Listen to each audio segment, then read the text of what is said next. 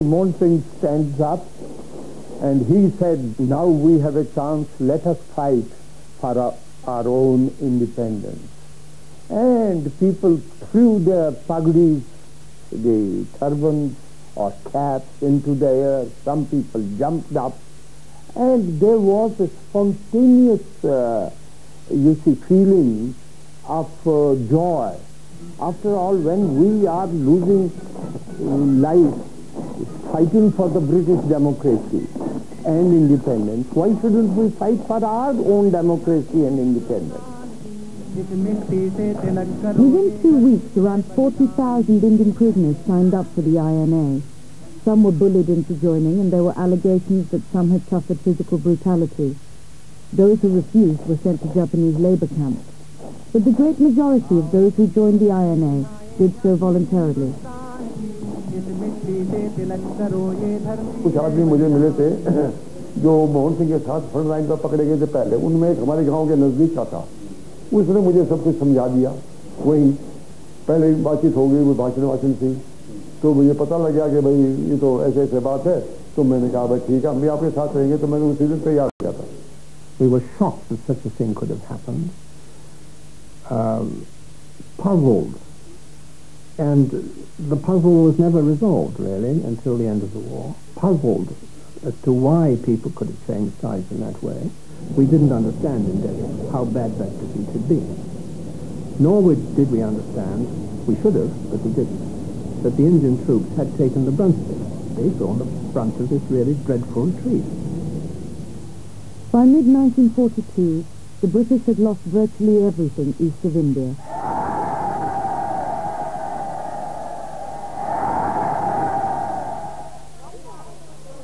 Churchill sent the Stafford Cripps to India in a desperate attempt to rally support for the war effort by offering constitutional changes.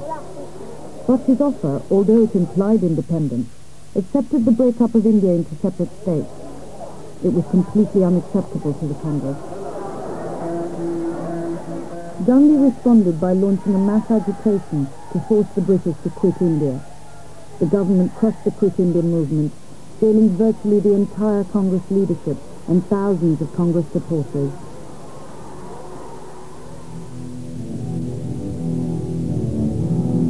In February 1943, both began another epic journey, the first stage in a German submarine. Unknown to him, the INA was in disarray. A dispute had resulted in the arrest of Mohan Singh. Indians in Singapore were calling for both. A Japanese submarine took him on to Sumatra, and he flew to Tokyo to meet the Japanese Premier, General Tojo.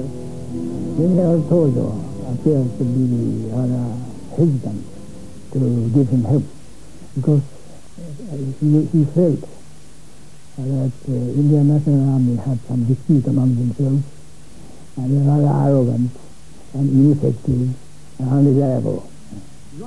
But once they met, General Tojo completely changed his opinion and promised to support him in his fight for Asia.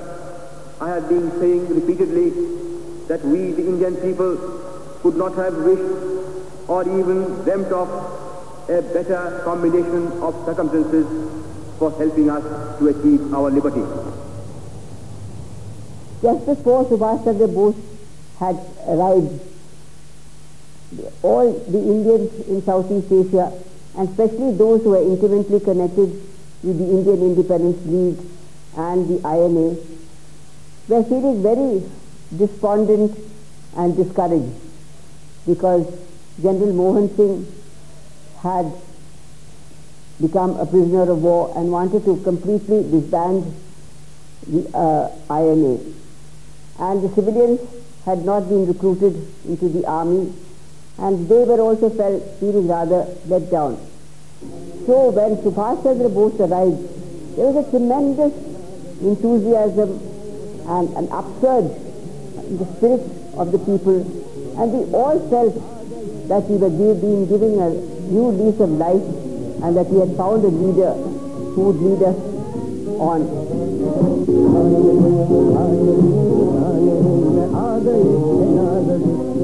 cafe hall was absolutely packed like a tin of sardines. I was in the front row. So there were, you see, a song going on. Subhash ji, wo Jaan Hind aa gaye. Subhash, Subhash, the very life of India has come. Subhash, who is the honor of India, whom we can believe he has come. Then Rash Bihari Bose stood up. He said, I have brought for you, he put on Netaji's shoulders, the best specimen of an Indian. Here I present Subhash Chandra Bose to you.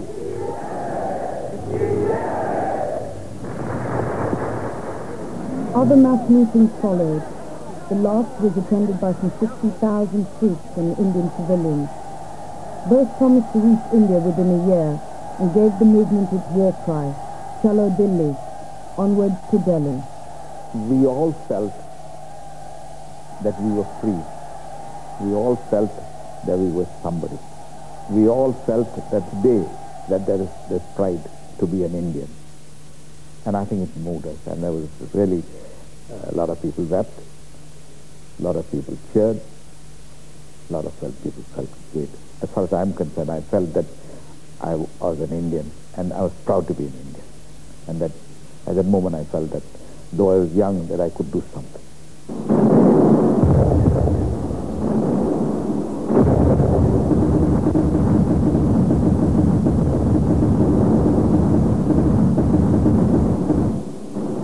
The reality was that the tide of war had already turned against the Axis powers in the Pacific and in Europe. Hitler's Russian campaign staggered into defeat at Stalingrad before Bose had even left Berlin. By the time North Africa fell to the Allies, the Japanese had themselves lost key battles in the Pacific. Although Bose knew that time was against him, the training program for recruits, including language and history lessons, suggested a long fight. How quickly it will happen, I just have no idea. And as you always said, you may not reach Delhi. You may fall on the way. And that's what all of us felt, that we may not reach Delhi. And it may be a long struggle. And you always talk of a strong struggle, though we have seen the blitzkrieg war of the Japanese occupation and things like that. We didn't think that it could happen that way. And if it happens, it will be good. But we didn't think it would happen that way. It will be a long struggle.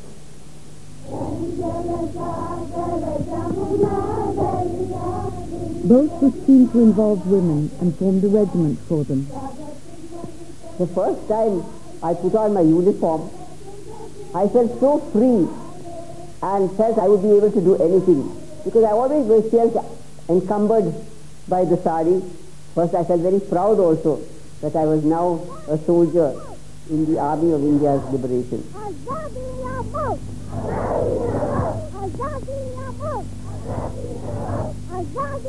Bose's personality and vision inspired men and women, soldiers and civilians, young and old. His colleagues still feel the spell he cast over them. Once you see him, you are so much attracted towards him. I can't tell you why or what is the reason for it, but apart from the fact that he has so much of love for every Indian. And anyone who has seen him once and come close in contact with him once, will never forget. Will never be disloyal to him again. That's what I felt. I feel even now. Bose's plans demanded the total commitment from his followers that he gave himself. I demand of you one thing above all. I demand of you blood. It is blood alone that can avenge the blood the enemy has spilt. It is blood alone that can pay the price of freedom. Give me blood, and I promise you freedom. The Japanese admired Bose, but they found him an uncompromising ally, even though he was dependent upon them. He was not the sort of man who would become a puppet of anybody, you know. Very independent-minded. Very strong-willed person. I don't think he became a puppet of Japan or Hitler or Mussolini either. He's not a sort of man.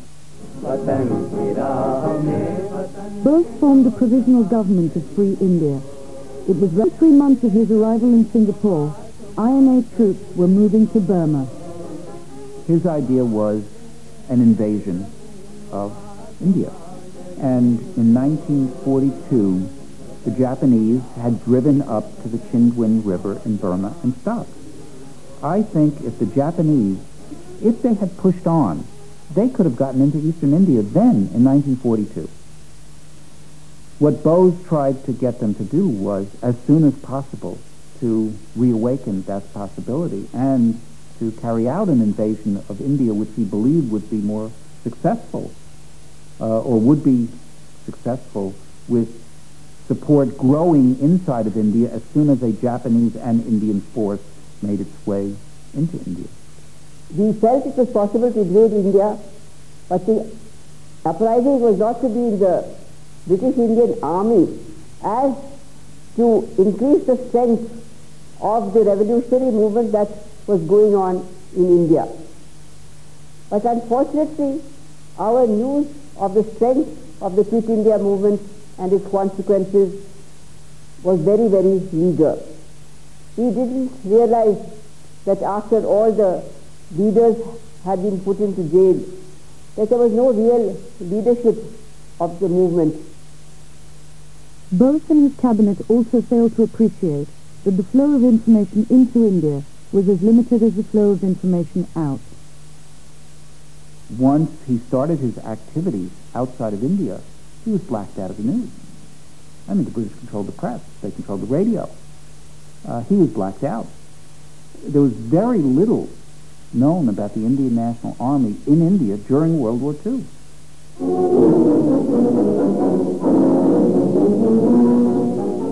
Despite widespread anti-British feeling, India produced the largest volunteer army in the world. The number of Indians serving rose from 131,000 before the war to nearly 1 million by 1942. A year later, it had doubled to nearly 2 million. Another 13 million Indians worked in defense services and the war industry, supplying the British Indian Army. Took the enemy prisoners, David and Goliath, and this time Goliath spoiled the story by winning. The Imphal offensive began in March 1944. The INA added nearly 10% to a Japanese force of about 87,000.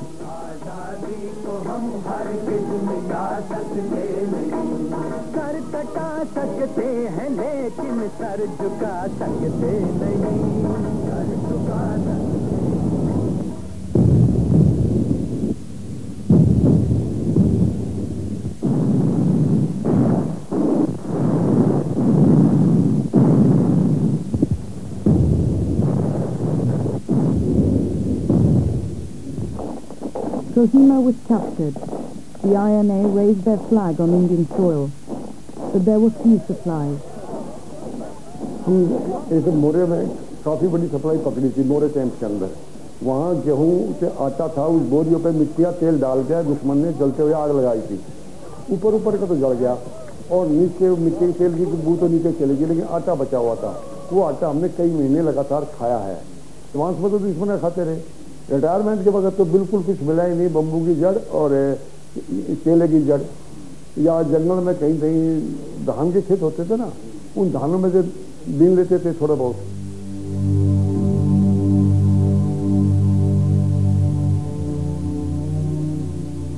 Success turned to catastrophe. The British had air superiority and dropped medical supplies and rations as they advanced. The monsoon began and the invaders failed to take Imphal. They were forced back over the mountains without supplies or transport. The INA lost some 400 dead in battle, 800 captured, 700 deserters, and 1,500 through illness and starvation. Of the 2,600 survivors, 2,000 needed hospital treatment. 話すのにはね、あの時の状況自体がもう最悪ですね。道がないでしょ。日本のその軍隊も INA の兵隊も軍列も何もないわけですよ。もうバラバラバラバラただ下がるんだけど、もうみんな弱ってますからね、下がっていくのにね、気力も何もないから、日本軍にはもう相当で差し差が出てきました。道がね、もうそのいわゆるこうマラリアと、それから下痢ね、下痢でいて歩けないので食べ物も食べてない。それでバタバタ死んでいくわけですよ。歩きながらでもその氏の湧いてるのがおるんですからね、兵隊では。そうするとね、その連中がもうきついもんだから、道で歩けないで寝るでしょと、そのまま死んじゃうわけです。そうすると死んだそれがね、その雨に当たるのと、それからその腐っていくわけでね、もう話にならんのですよ、匂いがね。それで無事が湧いてるんですよ、死体に。だからその中を、まあ、いわゆる前線からその下っている人たちは、その中を歩いてこねてならんわけ。Both had no experience as a military commander, but tried to maintain morale, combining threats of execution with praise for valor. He never visited Imphal, but he went to the southern front and was shaken by what he found. There were mass desertions, including even senior officers.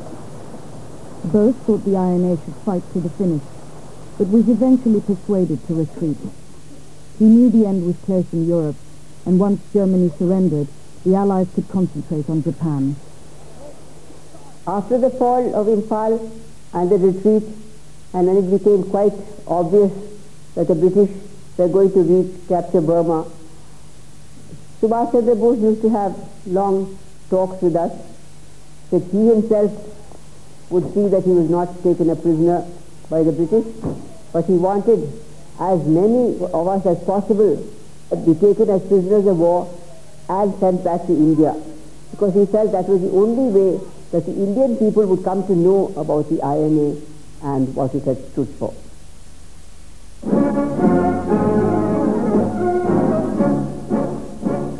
The end of the war in Asia was so sudden it took most of the combatants by surprise. As victory was celebrated, the British faced a dilemma. The Commander-in-Chief, General Auchinleck, had to do something about the INA. There was a desire to punish them, and it was necessary to protect the British Indian Army from contamination. It was impossible to court-martial the whole army, but interrogations were started. The British were keen to prove reports of mistreatment and even torture by the INA. We were asked to find witnesses to atrocities, but there were very few. I mean, I can remember again and again signing reports which said atrocity is nothing, or atrocity is no information, or whatever. We always had to put the heading in atrocities, but there wasn't very much to be found. Let's put ourselves back in Auchinleck's shoes. The British thought these were clearly traitorous, treasonous people, and they thought that Indians would see that. They have taken an oath to the empire and to fight with their Indian and British colleagues. They thought that these people would not be respected for what they had done. They would not be seen as heroic nationalists, but rather as simple traitors, murderers, etc. I think this was a miscalculation. In other words, they're not seeing the political dimension. The first trials were held in the Red Fort in Delhi, itself a symbol of Indian national pride. The three INA officers selected for trial were Shahnawaz Khan, a Muslim, and Prem Saigal, a Hindu, and Gurbakh Singh Dhillon, a Sikh, and the surviving member of the three. We all were found guilty for waging war. We had never refused that we did not wage war. We deserved to be dead. But then there was so much of popularity amongst the people that the Punjab governor had to advise the Commander-in-Chief in India, Sir Auchinleck, that we should not be hanged we should not be executed. You see, I felt that the Raj at that time had come to fear the word martyr and martyrdom. The court condemned all 3 defendants to transportation, but they were released immediately. Within weeks, all the pending trials were abandoned. The British faced mutiny and insubordination in the armed forces. The realization that the loyalty of the Indian forces was now uncertain hastened independence. In their own way, the INA had reached Delhi. Bose had always believed his army would stand as a symbol of defiance, whether it won or lost in combat. After his retreat from Burma, he'd gone to Singapore. He raised a memorial there to the INA dead.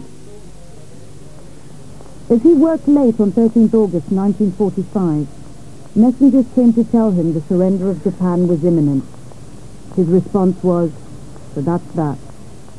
The next day he held a cabinet meeting, had a tooth out, watched a play put on by the women's regiment, and issued what was to be his last order of the day.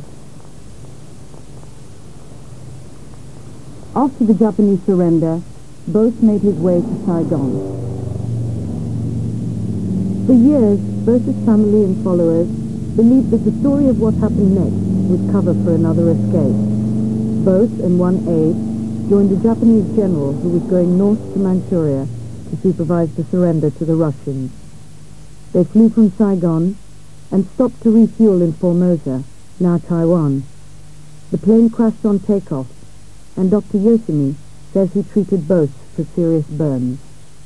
もう一目見てですね、全身がもうやけど、頭のてっぺんから足の先まで全身やけどでですね、頭の毛なんかみんな焼き尽くされてもうほとんど残っていない状態。 I still feel even now that he didn't die in that accident.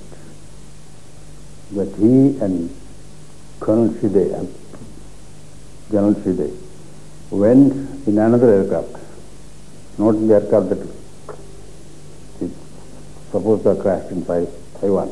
He didn't go there. He went some other way. 本人を診察してですね、患者を診察して治療する間はもう何にも考えておりませんでしたし、まあなるべく苦痛を和らげてあげたい、ちょっとでも命を伸ばしてあげたいということだけを念頭に置いておりましたから、亡くなった後でですね、中村通訳からチャンドラボースだっていう話を聞いて、ああそんな偉い人だったんですか、残念なことをしたなぁと、そういう感じは後では起こってきたんです。 Some of the things, for instance, the coffin in which he was taken to the heretic crematorium was only 5 feet long. This man was a 6-footer, full 6 feet. He couldn't have gone into that coffin. Very definitely not. Must have been some Japanese who died and was put in something on that. いやー、さすがに大きいなと思っておりました。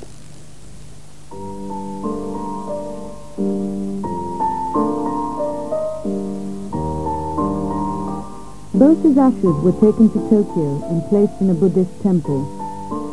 But there were many who refused to believe that they were really his. Nearly 50 years have gone, and some people in the family are prepared to accept the fact of his death. But even so, I should add that there are some in the family who still refuse to believe it.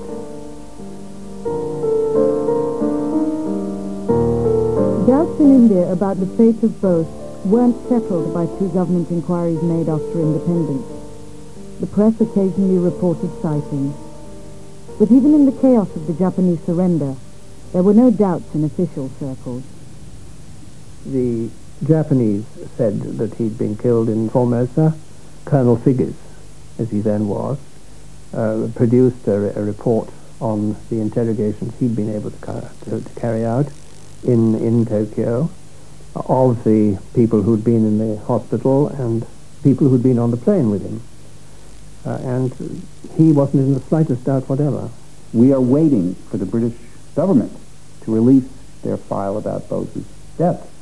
And I think if they had issued a report immediately dealing with the details of the air crash, it might have cut off the myth before it started to grow. In Singapore, since the war, his family and followers have felt an abiding sense of loss caused by the belief that Bose was a man who could have altered India's future. I think if he had returned in, say, 46, there was nothing that could stop him from marching to power. The only factor that he had to contend with was the Gandhi factor. And Gandhi, after learning about the events in East Asia during the war, I think would be quite prepared to let him be in power and have his blessings. Today, a statue of Bose looks down on the Red Fort in Delhi. As his followers prepare celebrations for the centenary of his birth, his ashes lie, still the subject of dispute, in a temple in Tokyo.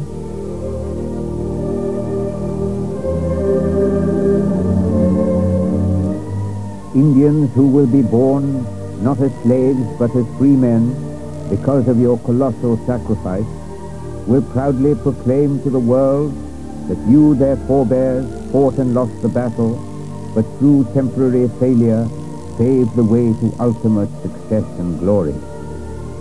The darkest hour always precedes the dawn. India shall be free, and before long.